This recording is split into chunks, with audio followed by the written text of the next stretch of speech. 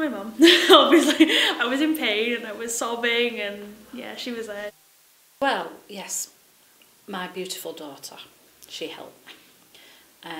Just when I was in bed, brought me drinks, hot drinks, to make sure that I was hydrated, medication, the general hot soup, things like that.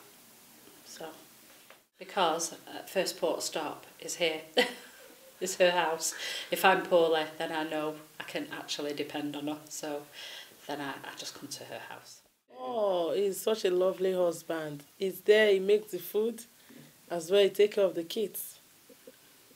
Yeah, he was there for me. I have a partner who I live with it's a cycle I kind of go through, so he's quite supportive in terms of helping me when I'm not feeling great.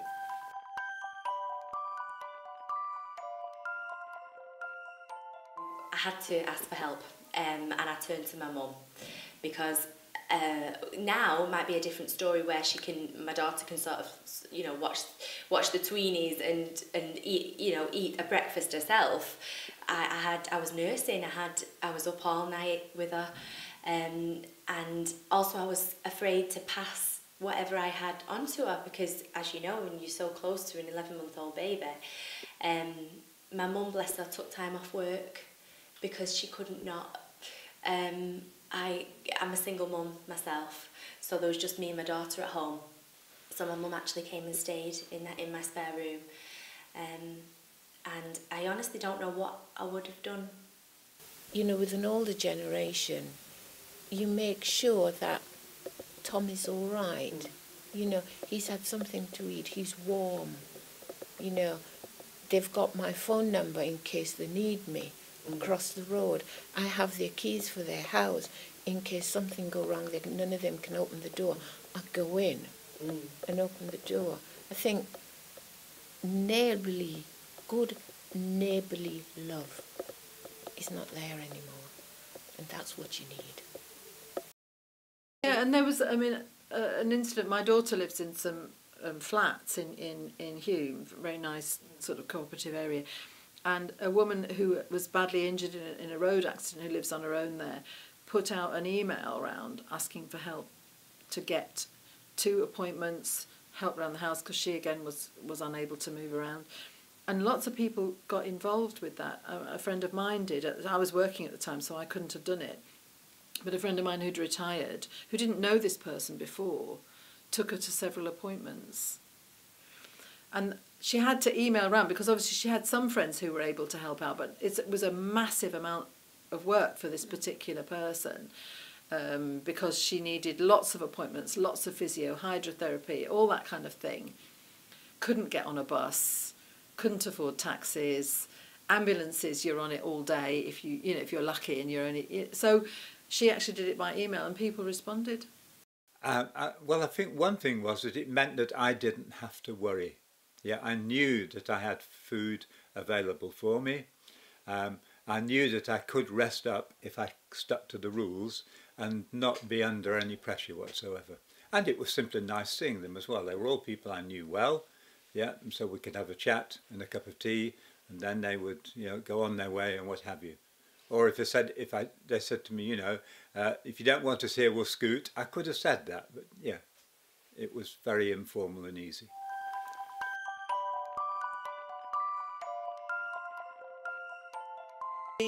She went online and had a bit of a look to check to see if there's anything else that she could have done, but actually really it was more just a case of being there, as in just sitting next to me, offering and making sure I was fed and watered and everything, and also just sort of keeping a check on seeing what the pain level was like, and also figuring out whether it was something I needed to go to the doctor about, or whether it was something just to sit tight and wait for it to get better.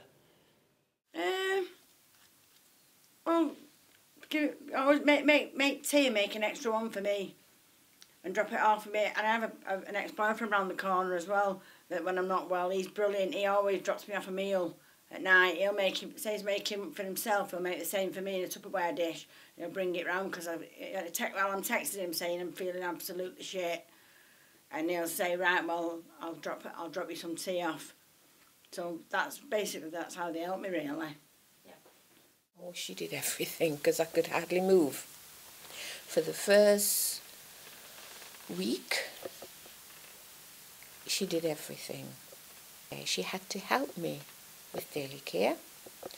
She had to do the cooking, and she had to help me with breakfast, dinner, tea. She had to help me with daily care and help me getting dressed, wash, that sort of thing. Probably seeing people. Yeah, I would say so. Yeah, because at the worst I could get into the fridge and get something out and make something of it. If just sticking it in the microwave or anything, I was capable of doing that. But what they were bringing was much nicer food, but what they also brought was some contact. I think, again, just being there and just making sure he was okay, and if he needed anything, just bringing it for him and just making sure he was comfortable, really. Just support, really. More, you know, more than actually putting shoes and socks on or getting it shopping or whatever. That was it. Actually, just to give you a cuddle when you're feeling a bit down. And that's what happens when you're poorly. Obviously, you feel rubbish. Knowing that I wasn't on my own, that I had someone to call on if I needed help. She was always there on my eldest son as well. He can do most things for me as well. Yeah, the most important thing is that somebody is there. In case of any emergency, you have somebody that will speak out, that will shout out for people to help. That is the most important thing. If there is nobody there, I think I will think more. So that's the reason why a lot of people will need help. I think it's just kind of the emotional support and actually knowing that there's somebody there that has kind of got your back a little bit and is there for you if you need them. I don't really like letting people help me. It's kind of the way I am. I probably should do more of it because life would be a lot easier rather than trying to do everything myself. But yeah, knowing that there's somebody there that will support you, whether you're ill or whether it's something emotionally that's going on in your mind, is what's probably the most important to me. And you know, equally to be able to provide somebody else with that support, whether that's friends or family or, you know, elderly relatives or whatever.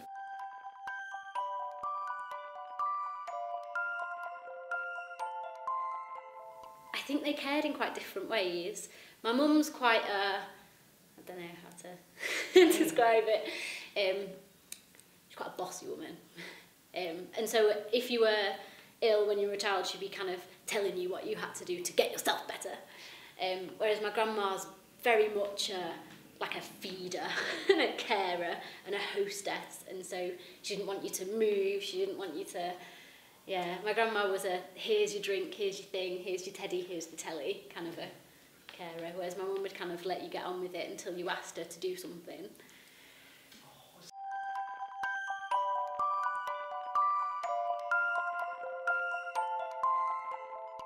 I think you learn what you do from people as well. So I think some of the reason why I'm a really bad carer to start with is that the lessons I had was that you always get up and you go to work, you always go to school, you know, that illness is a thing that you shouldn't have. That's the family ethic I learned. And I think I'm learning now from, or certainly, you know, in 20 years of being with my wife, I've learned that, you know, there's an entirely different way of doing things than actually, you know, caring and looking after people. And when people are ill, and you've got to do that. So I think you learn from your loved ones and the people around you, and I think you learn from how people treat you, which is actually quite a nice logic, isn't it? Because it means that an individual can then make a difference just by showing somebody else that they care. That will hopefully pay forward and, yeah, and work.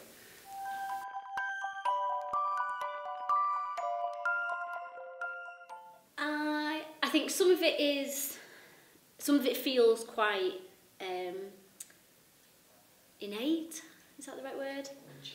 Or intuitive. I guess it's that idea of, I really love this person, I want them to be all right, what can I do that is helpful?